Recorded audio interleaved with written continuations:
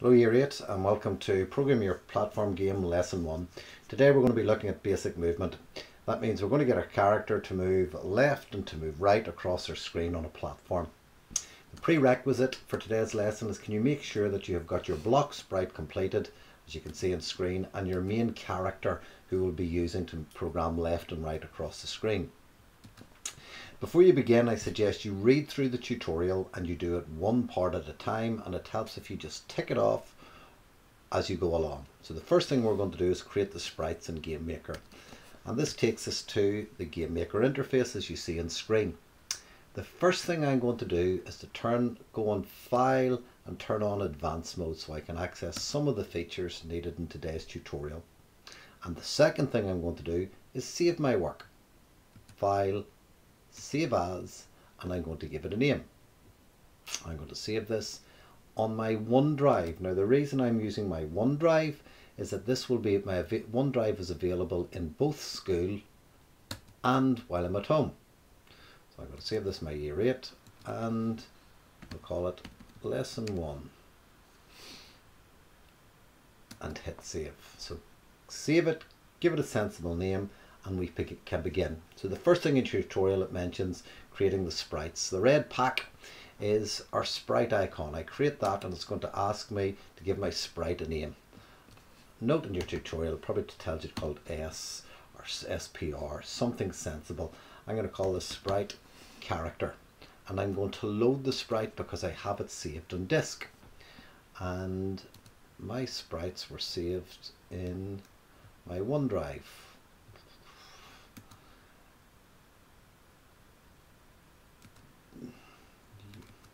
So you'll navigate to the browser and I'm importing my character.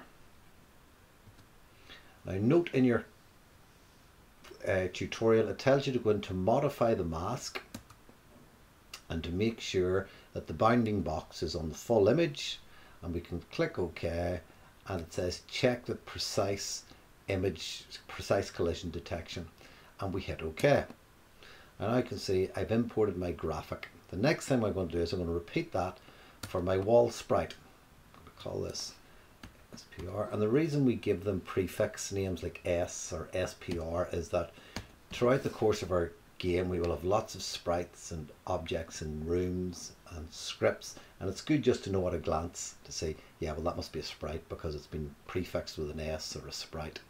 And again I'm going to load, only this time it's my block, and again I'm going to turn on the bounding box to the full image, and there we go, we've created our first two sprites. Next, in order to program our sprites, we've got to turn them into objects. And the blue ball is our icon for creating objects. I'm going to create an object, and this time I'm going to call it O or OBJ. So this is going to be my object for my character. And it asks what sprite do I want to use, and I'm going to pick up the sprite for my character. And at the moment I'm just going to click OK. In fact, I'm going to refer to the tutorial and it will probably tell us to make sure that the character object is solid. Set that's our wall. And I'm back, and I'm going to keep this as visible. I'll not leave it solid at the moment. I can go in and change these at any time. So you now see that I've got a sprite character. That's just the graphic, but it's the object that I'm going to program, and we can access the properties by double clicking on it. So later we'll come back to programming this. Next I'm going to create an object for my wall. Call this something like obj underscore wall. And this is my wall, and I'm going to make sure that this is solid. We do not need to program our wall. It's just going to be static. So let's get to the programming, and in your tutorial if you refer down to adding movement, number 4, add movement to the character, we're going to use something in computer science that we call a variable. And a variable is just a value that can change, just like in maths. 3x equals 12, well x equals 4, but 2x equals 12, x equals 6. So we want our speed to be variable, because in a platform game you might want your character to pick up a bonus and run faster, or maybe hit something and be dazed and run slower. So our speed is going to be a variable. And that's the first thing that I'm going to create on my character. So I'm opening up my character objects, and it's asking me, I'm going to add an event, and I'm going to create. And what I'm going to create is a variable. So in the control, it'll say we want a variable, and I drag that into the actions, and it's asking me to give it a name. I'm going to call this move speed, move underscore speed, and I'm going to set it an initial value. And my character is going to run at a speed, or move at a speed of 5. I'm not going to select relative. We don't want it to be a relative number to go 5, 10, 15, 20, and have to get relatively faster. Always going to run at 5 unless something changes the variable. And I click OK. So just to explain that, what this means is when the object character is created, they're going to receive a variable called move speed. Next, we want to be able to use this to control the movement of the character. And if you refer to your tutorial, we're now down to adding the movement. And we're going to get the character to look to their left and to look to their right. And if there's nothing there, we're going to allow them to run. So, how am I going to do that? I'm going to add an event. I'm going to choose add an event, and I'm going to be controlling this with my keyboard. So the keyboard, I'm going to start with left, and when someone clicks the left button, I want them to check if the position is collision free. So in the x-axis, I want them to look to their left.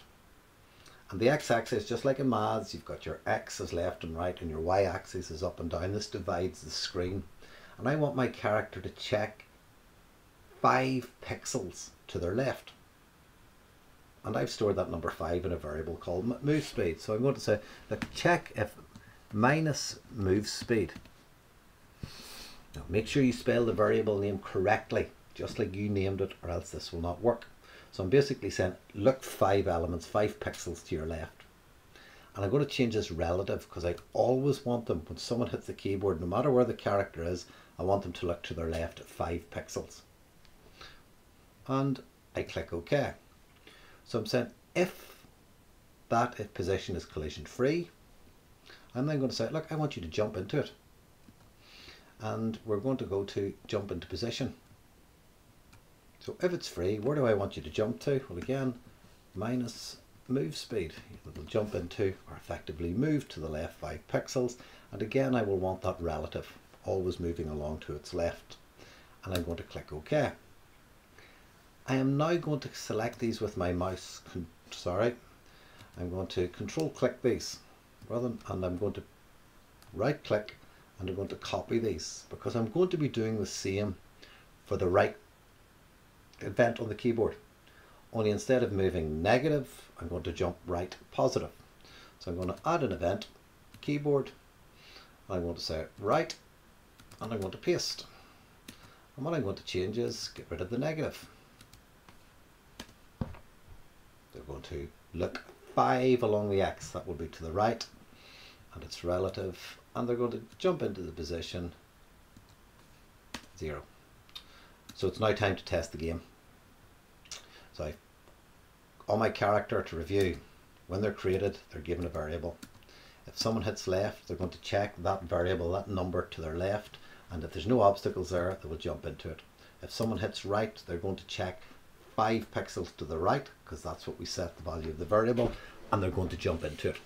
And it's now time to create a room or a level and put in our objects. So back up to the toolbar, here's my icon to create a room.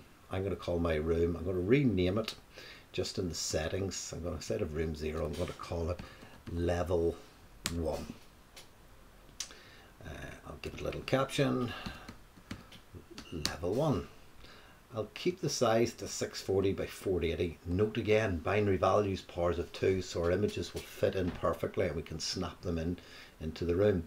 So let's begin with, I'm going to click on the Objects tab, and I'm going to add the object wall. It's already selected.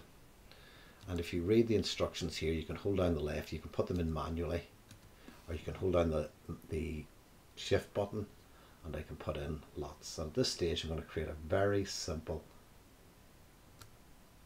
platform, and I'm going to now place in my character into the middle, and I'm going to test my game by hitting the green button. And if we've programmed this correctly,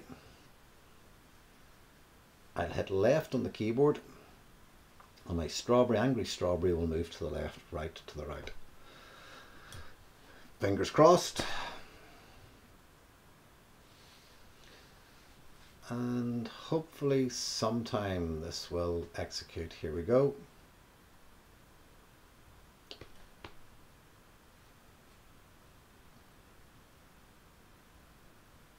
So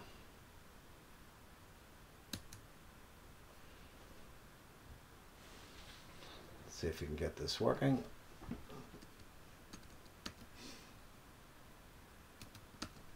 And there we go, the game has loaded, and you can see angry strawberry. I hit left on the keyboard, goes left, but look, you can't go past the wall because he's looked left, and then 5 pixels to the left there's something there, so he can't jump into the position. And the same, I can test it in the right. So you should be able to test your game and see your character moves left and right. So having completed that, you are now ready for your next lesson, which will be jumping.